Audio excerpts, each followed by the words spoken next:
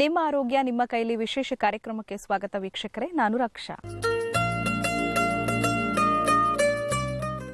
ವೀಕ್ಷಕರ, ಇವತ್ತಿನ ಕಾರ್ಯಕ್ರಮದಲ್ಲಿ ಬೇಳೆಕಾಳುಗಳ ಮಹತ್ವದ ಬಗ್ಗೆ ನಾವು ಮಾತನಾಡ್ತಾ ಇದ್ದೀವಿ. ಕಡಲೆಬೇಳೆ, ತೊಗರಿಬೇಳೆ, ಉದ್ದಿನಬೇಳೆ, ಹೀಗೆ ಸಾಕಷ್ಟು ವೈವಿಧ್ಯತೆ ಇದೆ ಈ ಬೇಳೆಗಳಲ್ಲಿ. ಇವುಗಳನ್ನು ನಮ್ಮ ದಿನನಿತ್ಯದ ಅಡುಗೆಯಲ್ಲಿ ಬಳಸಿದ್ರೆ ಯಾವ ಥರ ಉಪಯೋಗವನ್ನು ಪಡ್ಕೋಬಹುದು, ಪ್ರೋಟೀನ್ ಅಂಶ ಆಗಿರ್ಬೋದು, ಯಾವ ಥರ ಹೆಲ್ತ್ ಬೆನಿಫಿಟ್ಸ್ ಈ ಬೇಳೆಕಾಳುಗಳಿಂದ ನಮಗೆ ಸಿಗುತ್ತೆ ಅನ್ನೋದ್ರ ಬಗ್ಗೆ ಸಾಕಷ್ಟು ವಿಷಯಗಳನ್ನು ತಿಳಿಸ್ಕೊಡೋದಕ್ಕೆ ನಮ್ಮ ಜೊತೆ ಇದ್ದಾರೆ ಕಾಡು ಕೃಷಿ ಆವಿಷ್ಕಾರಕರು ಹಾಗೆಯೇ ಜೀವ ರಾಸಾಯನಿಕ ವಿಜ್ಞಾನಿ ಡಾಕ್ಟರ್ ಖಾದರ್ ಅವರು. ಮೊದಲಿಗೆ ಅವರನ್ನ ಕಾರ್ಯಕ್ರಮಕ್ಕೆ ಸ್ವಾಗತಿಸೋಣ. ಸರ್, ಕಾರ್ಯಕ್ರಮಕ್ಕೆ ಸ್ವಾಗತ ನಿಮಗೆ. ನಮಸ್ಕಾರ ಸರ್. ಬೇಳೆಕಾಳುಗಳು ಅಂತಂದ್ರೆ ನಮ್ಮ ಒಂದು ದಿನನಿತ್ಯದ ಅಡುಗೆಯಲ್ಲಿ ಸಾಕಷ್ಟು ಬೆರೆತು ಹೋಗಿದೆ ಅಂತಾನೆ ಹೇಳ್ಬೋದು. ತುಂಬಾ ದೊಡ್ಡ ಇತಿಹಾಸ ಇದೆ ಈ ಬೇಳೆಕಾಳುಗಳಿಗೆ. ಬಟ್ ಇತ್ತೀಚಿನ ದಿನದಲ್ಲಿ ಸ್ವಲ್ಪ ಇದ್ರ ಬಳಕೆ ಕಡಿಮೆ ಆಗಿದೆ ಅಂತಾನೆ ಹೇಳ್ಬೋದು. ಎಷ್ಟು ಪ್ರಾಮುಖ್ಯತೆಯನ್ನು ಪಡ್ಕೊಂಡಿದ್ದಾವೆ ಈ ಬೇಳೆಕಾಳುಗಳು ಅಂತ ನಮ್ಮ ಒಂದು ದಿನ ಬಳಕೆಯಲ್ಲಿ? ನಮ್ಮ ದೇಶದ ಆಹಾರ ಅತಿ ಮುಖ್ಯವಾಗಿ ಬೇಳೆಕಾಳುಗಳ ಮೇಲೆ ನಿಂತಿದೆ ಅಂತ ಹೇಳೋದ್ರಲ್ಲೂ ಎರಡನೇ ಮಾತಿಲ್ಲ. ಯಾಕಂದರೆ ನಮ್ಮ ದೇಶದಲ್ಲಿ ಇದ್ದಷ್ಟು ವೈವಿಧ್ಯಮಯವಾದ ಕಾಳುಗಳು ಇನ್ನು ಬೇರೆ ಯಾವ ದೇಶದಲ್ಲೂ ಇಲ್ಲ. ಬೇರೆ ದೇಶದಲ್ಲಿ ಈ ಕಾಳುಗಳು ಇರಬಹುದು, ಆದರೆ ಅದರ ಬಳಕೆ ಮತ್ತು ಪದ್ಧತಿಗಳು ನಮ್ಮ ದೇಶದಲ್ಲಿ ಗೊತ್ತಿದ್ದಷ್ಟು ಇನ್ನು ಯಾವ ದೇಶ ಚರಿತ್ರೆಯಲ್ಲಿ ಗೊತ್ತಿಲ್ಲ. ಅಂದರೆ ನಮ್ಮ ದೇಶದಲ್ಲಿ 108 ವೈವಿಧ್ಯಮಯವಾದ ಬೇಳೆಕಾಳುಗಳಿವೆ. ಈಗಲೂ ಕೆಲವು ಹೆಸರುಗಳು ಎಲ್ಲರ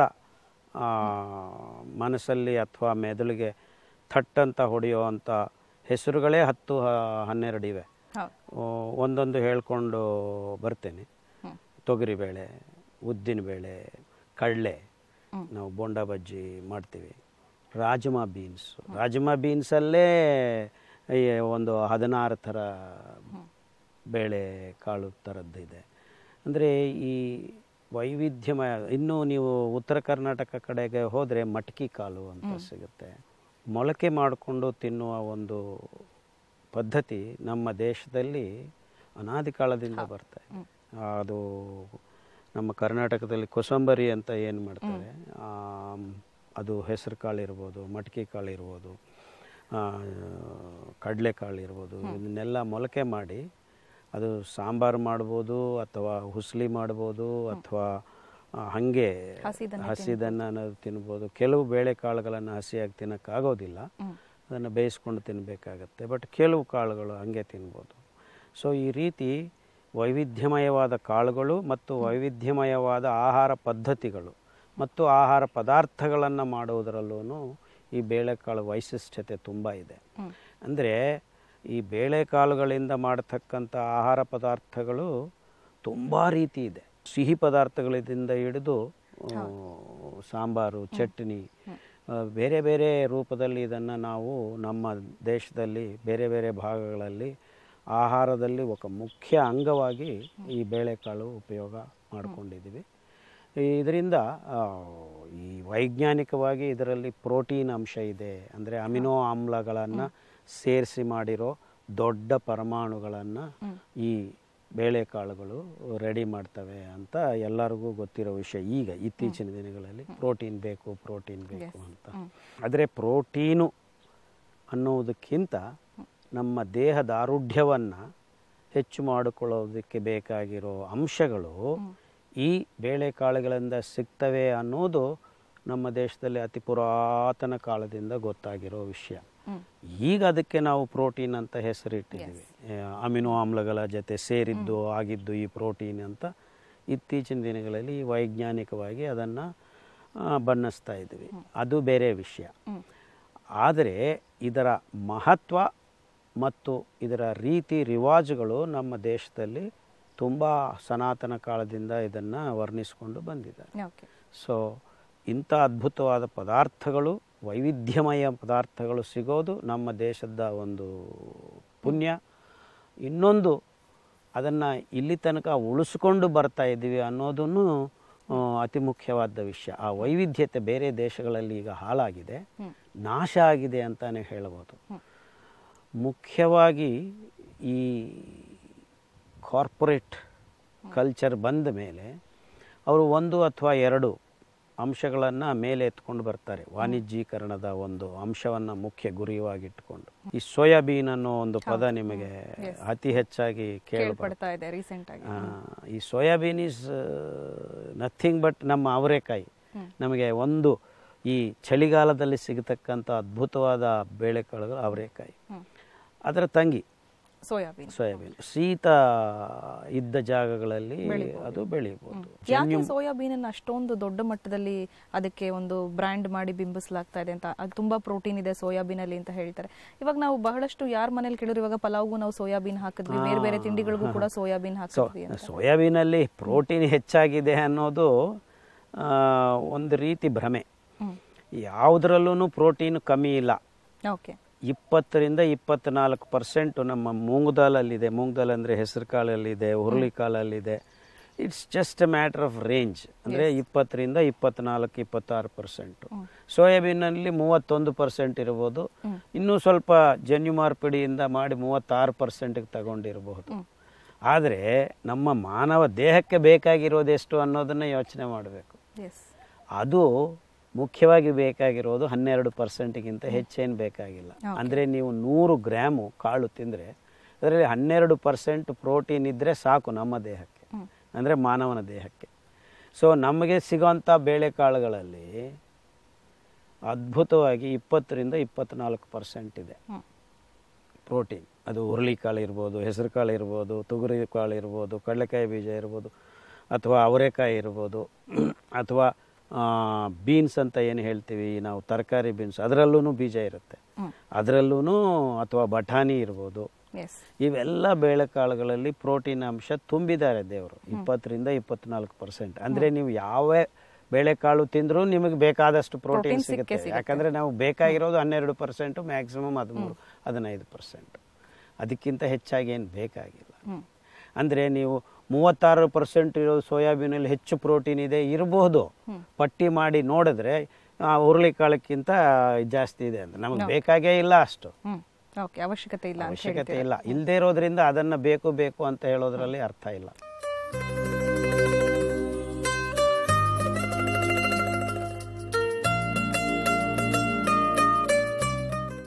ಸರ್, ಹಿಂದೆ ಎಲ್ಲ ಸೋಯಾಬೀನ್ ಅನ್ನೋ ಪದನೇ ಯಾರು ಕೇಳಿರಲಿಲ್ಲ. ಇನ್ಫ್ಯಾಕ್ಟ್ ನಮ್ಮ ಪೂರ್ವಜರಿಗೂ ಕೂಡ ಗೊತ್ತಿರಲಿಲ್ಲ, ಅವ್ರು ಬಳಸ್ತಾ ಇರಲಿಲ್ಲ. ಇಲ್ಲ, ಸೋಯಾಬೀನ್ ಅದು ಬೇರೆ ದೇಶಗಳಿಂದ ಬಂದಿರುವಂಥ ಒಂದು ದ್ವಿದಳ ಬೀಜಧಾನ್ಯ. ಆ ಶೀತ ವಲಯದಲ್ಲಿ ಬೆಳೆಯೋ ಒಂದು ಅದು ನಮ್ಮ ದೇಶಕ್ಕೆ ಹಂಗೆ ಬಂದಿದೆ, ಯಾಕೆ ಬಂದಿದೆ ಅನ್ನೋದು ಬರೀ ವಾಣಿಜ್ಯೀಕರಣದ ಒತ್ತಡ ಅಷ್ಟೇ, ಇನ್ನೇನು ಇಲ್ಲ. ಅದರಿಂದ ನಮಗೆ ದೊಡ್ಡ ಒಳ್ಳೇದಾಗೋದು ಏನೂ ಇಲ್ಲ, ಕೆಟ್ಟದಾಗೋದು ಏನೂ ಇಲ್ಲ. ಬಟ್ ಜನ್ಯು ಮಾರ್ಪಿಡಿ ಮಾಡಿರೋದ್ರಿಂದ ಸೋಯಾಬೀನನ್ನು ಯಾರು ಮುಟ್ಟಬೇಡಿ ಅಂತಾನೆ ಹೇಳಕ್ಕೆ ಇಷ್ಟಪಡ್ತೀನಿ ನಾನು. ಯಾಕಂದರೆ ಅದನ್ನು ಬೆಳೆಯೋ ವಿಧಾನದಲ್ಲಿ ಅತಿ ಭಯಾನಕವಾದ ರಾಸಾಯನಿಕ ಪದಾರ್ಥಗಳನ್ನು ಬಳಸ್ತಾರೆ. ಸೋಯಾಬೀನ್ ಅಂದರೆ ಏನು, ಅದನ್ನು ಬೆಳೆಯೋದು ಹೆಂಗೆ, ಜನ್ಯು ಮಾರ್ಪಿಡಿ ಏನು ಮಾಡಿದ್ದಾರೆ ಅನ್ನೋದನ್ನು ನಿಮಗೆ ಸೂಕ್ಷ್ಮವಾಗಿ 2 ನಿಮಿಷದಲ್ಲಿ ಹೇಳ್ತೇನೆ. ಈ ಅಮೆರಿಕನ್ನರು ವಿಯತ್ನಾಮರು ಯುದ್ಧ ಮಾಡ್ತಾ ಇದ್ದಾಗ ವಿಯತ್ನಾಮರು ಕಾಡಲ್ಲಿ ಬಚ್ಚಿಟ್ಕೊಂಡು ಯುದ್ಧ ಮಾಡ್ತಾ ಇದ್ರು. ಅವರು ಈ ಅಮೆರಿಕನ್ರು ಮೇಲಿಂದ ನೋಡಿದಾಗ ಕಾಡು ಏನು ಕಾಣಿಸ್ತಾ ಇಲ್ಲ, ಗೊರಿಲ್ಲಾ ವಾರ್ ಅಂತ. So Americans var getting lot of troubles. So ಇದನ್ನು ಹೆಂಗಪ್ಪ ಮಾಡೋದು ಅಂತ ಅವರು ಒಂದು ಕೆಮಿಕಲ್ ಅನ್ನ ಸೃಷ್ಟಿ ಮಾಡ್ತಾರೆ, ಏಜೆಂಟ್ ಆರೆಂಜ್ ಅಂತ. ಅದು ಒಂದು ಕ್ಲೋರೋ ಆರೋಮ್ಯಾಟಿಕ್ ಅಂತ. ಅದರ ರಚನೆ ಅದೆಲ್ಲ ತುಂಬಾ ಟೆಕ್ನಿಕಲ್ ಆಗುತ್ತೆ, ಬೇಕಾಗಿಲ್ಲ. ಬಟ್ ಅದು ಏನು ಮಾಡುತ್ತೆ, ಈ ಕ್ಲೋರೋ ಆರೋಮ್ಯಾಟಿಕ್ಸು ಒಂದು ಎಲೆ ಮೇಲೆ ಬಿದ್ದಾಗ ಆ ಎಲೆಯಲ್ಲಿ ಪತ್ರಹರಿತನ್ನ ರೆಡಿ ಮಾಡೋ ಒಂದು ಎನ್ಸೈಮ್ ಸಿಸ್ಟಮ್ ಅನ್ನ, ಆ ಜೀವ ರಾಸಾಯನಿಕ ಕ್ರಿಯೆ ಸರಮಾಲೆಯನ್ನ ತಡೆಯುತ್ತೆ. ಅಂದ್ರೆ ಒಂದು ಗಿಡದಲ್ಲಿ ಪತ್ರಹರಿತ್ತು ಉತ್ಪಾದನೆ ಆಗದೆ ಇರಂಗೆ ಮಾಡುತ್ತೆ. ಅಂದ್ರೆ ನಾನು ಮೇಲಿಂದ ಕಾಡಿಗೆ ಈ ರಾಸಾಯನಿಕ ಪದಾರ್ಥವನ್ನ ಸಿಂಪಡಣೆ ಮಾಡಿ ಸ್ಪ್ರೇ ಮಾಡಿದ್ರೆ ಆ ಕಾಡಲ್ಲಿದ್ದ ಎಲ್ಲ ಪತ್ರಹರಿತ್ತು ಅಂದ್ರೆ ಎಲೆ ಸೊಪ್ಪುಗಳೆಲ್ಲ ನಾಶ ಆಗುತ್ತೆ. ಯಾಕಂದ್ರೆ ಪತ್ರಹರಿತ್ತು ಉತ್ಪಾದನೆ ಆಗದೆ ಇರೋದ್ರಿಂದ ನಾಶ, ಬೋಳಾಗಿ ಬುಡು ಅಂತ ಬಿದ್ದೋಗುತ್ತೆ. ಸೊ ಅವ್ರೇನ್ ಯೋಚನೆ ಮಾಡಿದ್ರು, ಇದನ್ನ ನಾವು ಬಳಸಿದ್ರೆ ಬಚ್ಚಿಟ್ಕೊಂಡು ಇರೋ ವಿಯತ್ನಾಮೀಸ್ ಸೈನಿಕರೆಲ್ಲ ಕಾಣಿಸ್ತಾರೆ, ನಾವು ಅವ್ರನ್ನ ಸಾಯಿಸಬಹುದು. ಕಾಡೇನೋ ನಾಶ ಆಯ್ತು 3 ದಿವಸದಲ್ಲಿ. ಆದ್ರೆ ಅವ್ರು ಬಚ್ಚಿಟ್ಕೊಂಡಿದ್ದು ಕಾಡಲ್ಲ, ಒಳಗಡೆ ಸುರಂಗಗಳಲ್ಲಿ. ಸೊ ಅವ್ರಿಗೆ ಗೊತ್ತಾಗ್ಲಿಲ್ಲ. ಹೆಂಗೂ ಈಗ ವಿಯತ್ನಾಂ America war is A history, ಅದರ ಬಗ್ಗೆ.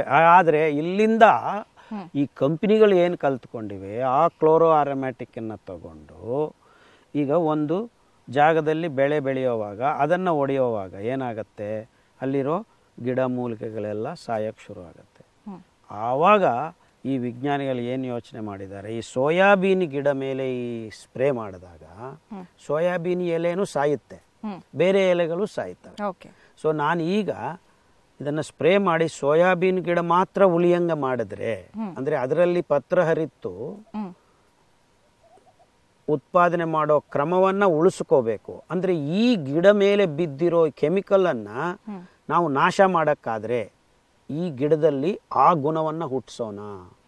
ಸೊ ಒಂದು ಸೂಕ್ಷ್ಮ ಜೀವಿ ಈ ಕ್ಲೋರೋ ಆರೋಮ್ಯಾಟಿಕ್ಕನ್ನು ನಾಶ ಮಾಡೋ ಗುಣ ಇದೆ.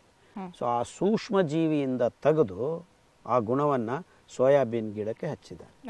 ಅಂದರೆ ಈಗ ನಾನು ಸೋಯಾಬೀನ್ ಗಿಡ ಬೆಳಿತೀನಿ, ಬೇರೆ ಗಿಡಗಳನ್ನು ಬೆಳೀತಾ ಇರ್ತೀನಿ, ಈ ಕೆಮಿಕಲನ್ನು ಹೊಡೆದ್ರೆ ಸೋಯಾಬೀನ್ ಗಿಡ ಮಾತ್ರ ಉಳಿಯುತ್ತೆ, ಬೇರೆ ಯಾವುದು ಉಳಿಯೋದಿಲ್ಲ. ಅಂದರೆ ಸೋಯಾಬೀನ್ ಗಿಡ ಬೆಳೆಯುವಾಗ ಕಳೆನಾಶಕ ಪದಾರ್ಥವನ್ನು ನಾನು ಈಗ ಸಿಂಪಡಣೆ ಮಾಡ್ತಾ ಇದ್ದೀನಿ. ಅಂದರೆ ಒಂದು ಸತಿ ನಾನು ಸೋಯಾಬೀನ್ ಗಿಡ ಬೆಳೆಸಿ ಇದನ್ನು ಹೊಡೆದ್ರೆ ಇನ್ನು ಬೇರೆ ಗಿಡ ಯಾವುದು ಬೆಳೆಯೋದಿಲ್ಲ, ಸೋಯಾಬೀನ್ ಮಾತ್ರ ಇರುತ್ತೆ.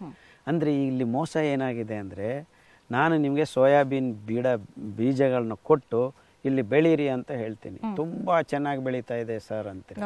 ಆದರೆ ಆ ಭೂಮಿಗೆ ಹೋಗಿ ನೀವು ಬೇರೆ ಬೆಳೆಗಳನ್ನು ಹಾಕೊಳ್ಳೋಕೆ ನೋಡಿದ್ರೆ ಯಾವುದು ಬರೋದಿಲ್ಲ. ಅಂದರೆ ಏನು, ಆ ಭೂಮಿ ಮೇಲೆ ನೀವು ಈಗ ಸೋಯಾಬೀನ್ ಬಿಟ್ಟರೆ ಇನ್ನೇನು ಬೆಳೆಯೋಕ್ಕೆ ಆಗೋದಿಲ್ಲ. ಸೊ ಆ ರೀತಿ ಈ ಕಂಪನಿಗಳು ಈ ಸೋಯಾಬೀನನ್ನು ಸೃಷ್ಟಿ ಮಾಡಿದ್ದಾರೆ. ಸೊ ಒಂದು ಸತಿ ಅವನು ಸೋಯಾಬೀನ್ ಬೆಳೆಸೋಕೆ ಶುರು ಮಾಡಿದರೆ ಇನ್ನು ಸೋಯಾಬೀನ್ ಬೆಳೆಸ್ತಾನೇ ಇರಬೇಕು, ಅವ್ರಿಗೆ ಕೊಡ್ತಾನೆ ಇರಬೇಕು.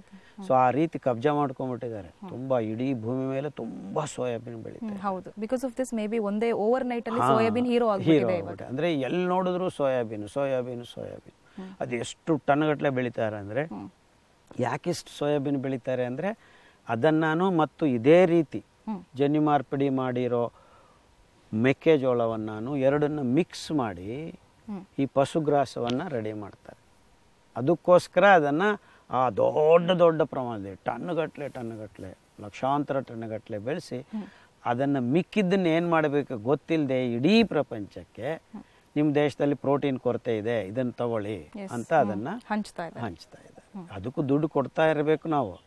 ಅಂದ್ರೆ ಅದನ್ನ ತಿಂದಾಗ ಏನಾಗ್ತಾ ಇದೆ, ಆ ಕ್ಲೋರೋ ಆರೋಮ್ಯಾಟಿಕ್ ಈ ಬೀಜಗಳ ಮೇಲೆ ಇದೆ. ಅಂದ್ರೆ ನಾವು ಸೋಯಾಬೀನು ಯಾವುದೇ ಪದಾರ್ಥ ಸೋಯಾಬೀನಿಂದ ಮಾಡಿದ್ರು ಅದನ್ನು ನೀವು ನಿಮ್ಮ ಮಕ್ಕಳಿಗೆ ತಿನ್ನಿಸ್ತಾ ಇದ್ದೀರಾ ಅಂದ್ರೆ ಈ ಕ್ಲೋರೋ ಆರೋಮ್ಯಾಟಿಕ್ ನಿಮ್ಮ ದೇಹದಲ್ಲಿ ಮೆತ್ತಿಗೆ ಬಂದು ಕೂತ್ಕೊಳ್ತಾ ಇದೆ. ಬಿಡಿ ಸರ್ ಏನಂತೆ ಅದು ಪತ್ರಹರಿತನ್ನ ಹಾಳು ಮಾಡುತ್ತೆ, ನಮಗೇನು ತೊಂದರೆ ಮಾಡಲ್ಲ ಅಲ್ಲ ಅಂತ ನೀವು ತಿಳ್ಕೊಬೋದು. ಆದರೆ ಪತ್ರಹರಿತನ್ನ ರೆಡಿ ಮಾಡೋದು, ನಮ್ಮ ದೇಹದಲ್ಲಿ ರಕ್ತವನ್ನು ರೆಡಿ ಮಾಡೋದು ಎರಡೂ ಒಂದೇ ಜೀವ ರಾಸಾಯನಿಕ ಕ್ರಿಯೆಗಳು. ಆ ಮಾಲಿಕ್ಯೂಲ್ ಪ್ರೋಟೋಪಾರ್ಫರಿನ್. ಅಂದರೆ ನೀವು ಕ್ಲೋರೋ ಆರೋಮ್ಯಾಟಿಕ್ ನಿಮ್ಮ ಬಾಯಿಗೆ ಹೋಗ್ತಾ ಇದೆ ಅಂದರೆ ನಿಮ್ಮ ರಕ್ತ ಉತ್ಪಾದನೆ ಆಗೋ ಜಾಗವನ್ನು ಹೊಡೆತ ಬೀಳ್ತಾ ಇದೆ. ಅಂದರೆ ಅಲ್ಲೇ ಕ್ಯಾನ್ಸರ್ ಮಾಡೋದಕ್ಕೂ ಅವಕಾಶ ದಾರಿ ಕಾಣಿಸ್ತಾ ಇದೆ. ಇದು ಅತಿ ಭಯಾನಕವಾದ ಅಂಶ. ಅಂದ್ರೆ ಇದನ್ನ ಯಾರು ಹೇಳೋದಿಲ್ಲ. ಸೋಯಾಬೀನ್ ತಿನ್ನಿ, ಒಳ್ಳೇದು, ಪ್ರೋಟೀನ್ ಇದೆ. ಆಸ್ ಇಫ್ ನಮ್ಮ ದೇಶದಲ್ಲಿ ಪ್ರೋಟೀನ್ ಇರೋ ಕಾಳುಗಳು ಇಲ್ಲವೇ ಇಲ್ಲೋ ಅನ್ನೋ ತರ ಅದನ್ನ ಬಿಂಬಿಸ್ತಾ ಇದ್ದಾರೆ. ಎಲ್ಲಿ ನೋಡು ಸೋಯಾಬೀನ್. ಈಗ ನಾವು ಯಾವುದೇ ಹಳ್ಳಿಗೆ ಹೋದ್ರೂ ಸೋಯಾಬೀನ್. ನಮ್ಮ ದೇಶದಲ್ಲಿ ನಮ್ಮ ಹಳ್ಳಿಗಳಲ್ಲಿ ಮುಂಚೆ ಬೇಳೆಕಾಳುಗಳನ್ನು ಯಥೇಚ್ಛವಾಗಿ ಬೆಳೆಯೋರು. ಯಾಕಂದ್ರೆ ಮಳೆಗಾಲದಲ್ಲಿ ಸುಮ್ಮನೆ ಬಿಸಾಕಿದ್ರೆ ಅವು ಬರೋದು. ಹುರುಳಿಕಾಳು, ಹಲಸಂದಿ ಕಾಳು, ಹೆಸರು ಕಾಳು. ನಿಮಗೆ ಉದಾಹರಣೆಗೆ 4 ಕಾಳು ಬಗ್ಗೆ ಹೇಳ್ತೇನೆ. ಹುರುಳಿಕಾಳು, ಅದನ್ನು ಮೊಳಕೆ ಮಾಡಿಕೊಂಡು ಹುರುಳಿಕಾಳು ಸಾರು ಮಾಡ್ಕೊಂಡು ತಿಂದರೆ ಅದರ ಸಿಪ್ಪೆಯಲ್ಲಿ ನಿಮ್ಮ ರಕ್ತದಲ್ಲಿ ಹೆಚ್ಚಾಗಿ ಸಕ್ಕರೆ ಅಂಶ ಇದ್ದರೆ ಕಮ್ಮಿ ಮಾಡುತ್ತೆ.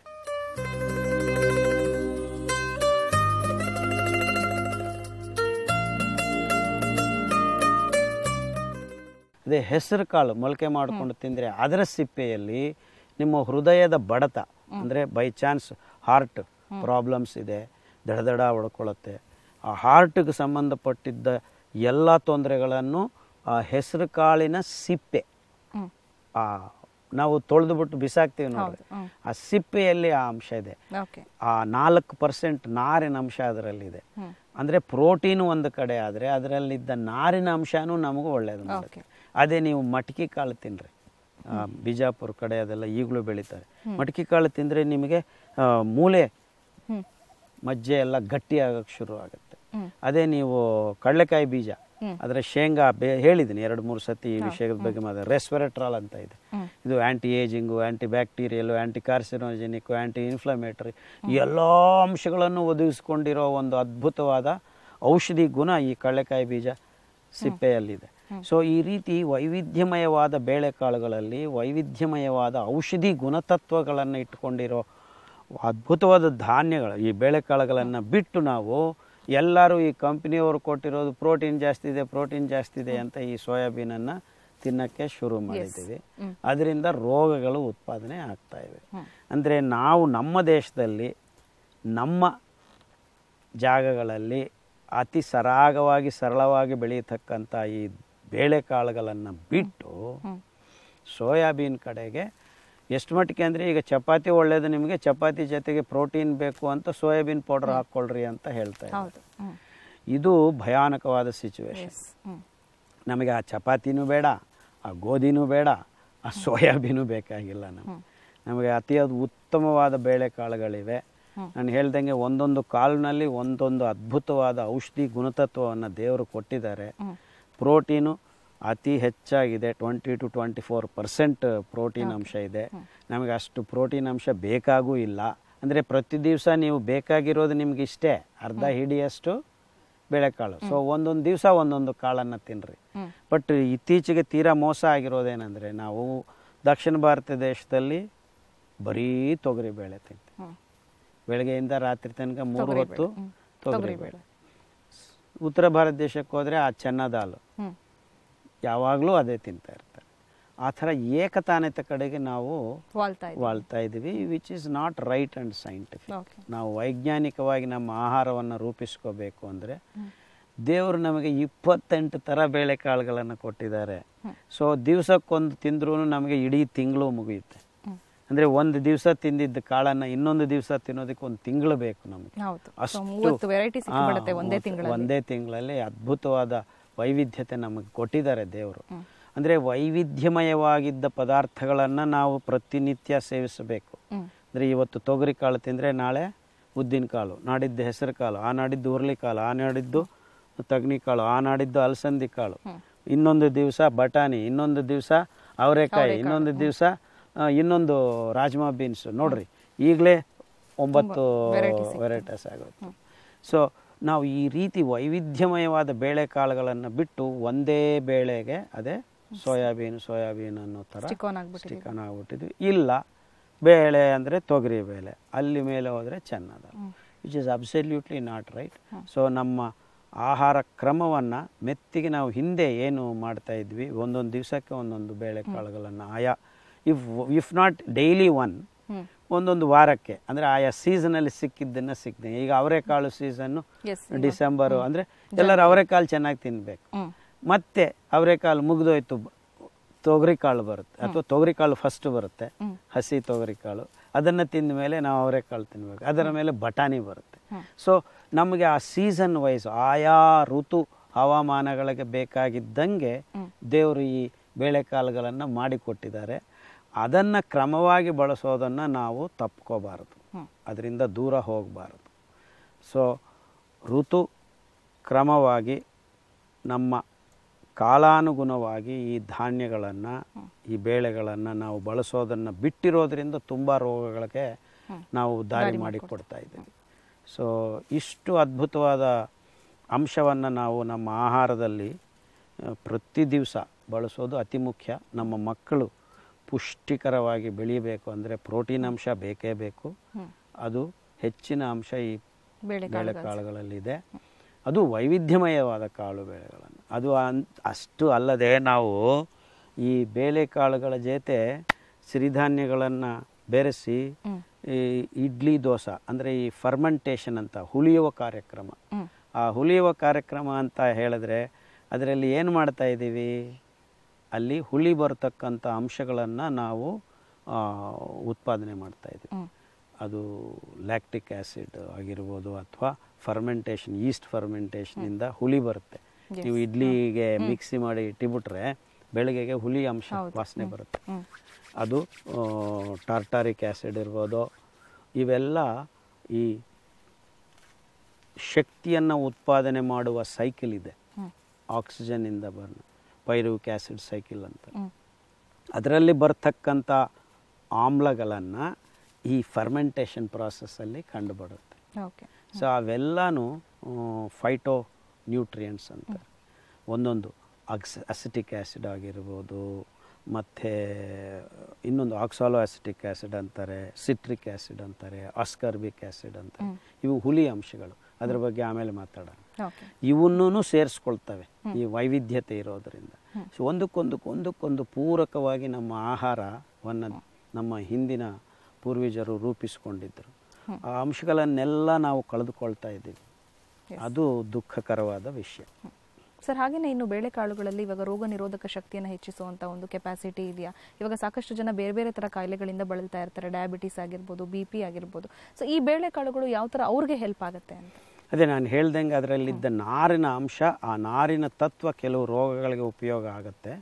ಆದರೆ ಬೇಳೆಕಾಳುಗಳಲ್ಲೂ ನಮಗೆ ಗೊತ್ತಿದ್ದಂಗೆ ಪ್ರೋಟೀನ್ ಒಂದು ಕಡೆ ಆದರೆ 20-24% ಮಿಕ್ಕಿದ್ದು ಪಿಷ್ಟ ಪದಾರ್ಥ ಇದೆ. ಸೊ ಒಂದು ದಿವಸಕ್ಕೆ ಒಂದು ಹಿಡಿಯಷ್ಟು ವೈವಿಧ್ಯಮಯವಾದ ಕಾಳುಗಳನ್ನು ಮೊಳಕೆ ಮಾಡಿಕೊಂಡು ತಿನ್ನುವುದು ಅಭ್ಯಾಸ ಮಾಡಿಕೊಂಡ್ರೆ ನಿಮಗೆ ಪೌಷ್ಟಿಕತೆಗೆ ಯಾವ ತೊಂದರೆ ಹೋಗು ಇಲ್ಲದೆ ಮಾಡುತ್ತೆ. ಮತ್ತು ವೈವಿಧ್ಯತೆ ಮಾಡಿಕೊಳ್ಳೋದ್ರಿಂದ ಅದರಲ್ಲಿ ಇದ್ದ ನಾರನ್ನು ತೆಗೀದೇ ತಿನ್ನಬೇಕು, ಅದು ಸರಿಯಾದ ಕ್ರಮ ಅಲ್ಲ. ಒಟ್ಟಾರೆ ಕಾಳನ್ನು ನೇರವಾಗಿ ಸೇವಿಸಬೇಕು.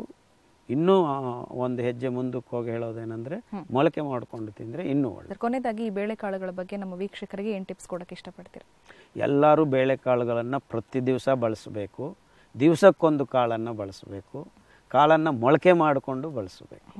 ಈ 3 ಅಂಶಗಳನ್ನು ನಾವೆಲ್ಲರೂ ಗಮನಿಸಬೇಕು.